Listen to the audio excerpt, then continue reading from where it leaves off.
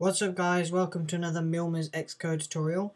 This tutorial is a follow-on from the Activity View Indicator tutorial, which can be found here if you haven't already seen that. And in that tutorial I discussed how to use the Activity Indicator, and I also said I was going to make a tutorial on making one for a WebView. So if you haven't seen my WebView tutorials, the link shall be here because I will be using that tutorial as a base for this project. So if you have already seen them or you know what I'm doing, then I'm going to open up my WebView project. And just like in the activity indicator tutorial, we need an activity indicator, a timer, and we also need a void for our hiding thing.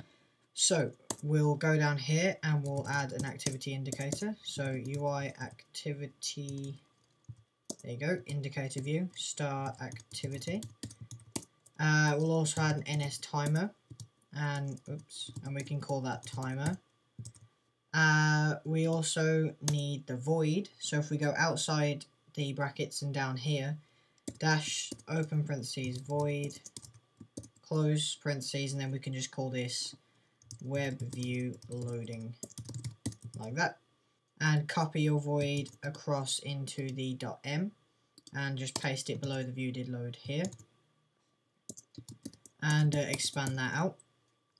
So now what we need to do is add the timer into the viewDidLoad method to check if the WebView's loading or not. So we'll go in here and we'll go timer, just like in the other tutorial I did, space equals space, open square bracket, NSTimer, scheduled, and we don't want that one, we'll press escape, and we want that one where it says target, selector, user info and repeats, so we'll have that one. In the time interval we're going to have, well, we don't want them to be waiting for ages for this thing to go away, so we're going to have 0.5 seconds, and target can be self, selector can be our method, so at selector, and that's going to be our WebViewLoading.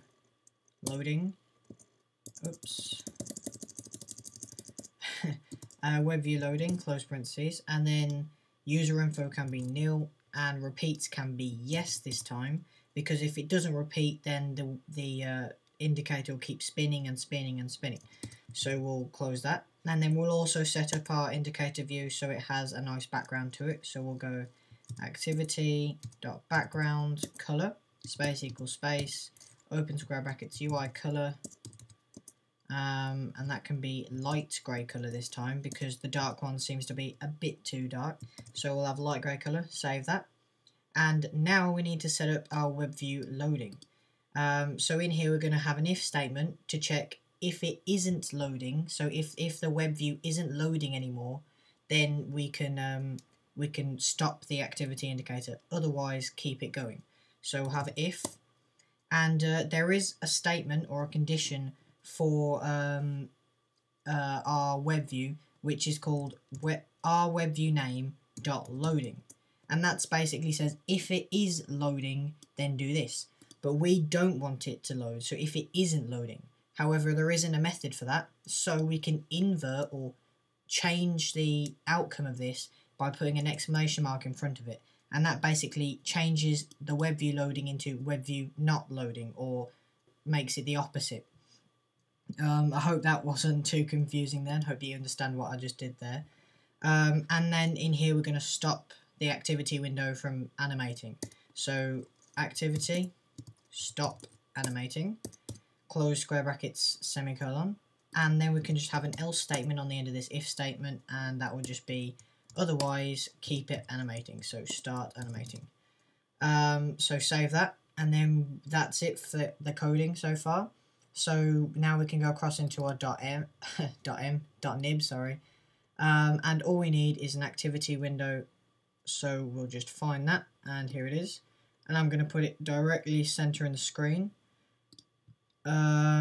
We can go files owner and connect it up, and save that, and then go back into the code a second and go back to the viewDidLoad And then underneath where we set the color, we can also go activity.hidesWhenStopped space equal space yes. This line of code here is just so it will hide itself when it stops animating, so it won't just stay there. So that's it. Now we can build and run and see if our indicator works. So here it is, and as you can see there it loads, and as soon as being loaded it stopped. I can click refresh, it will start again.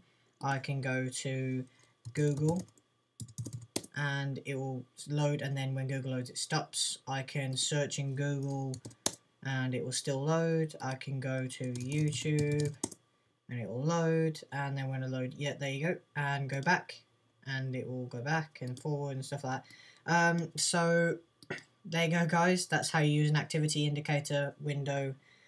I keep saying window, don't know why. That's how you use an activity indicator to show if the web view is loading or not.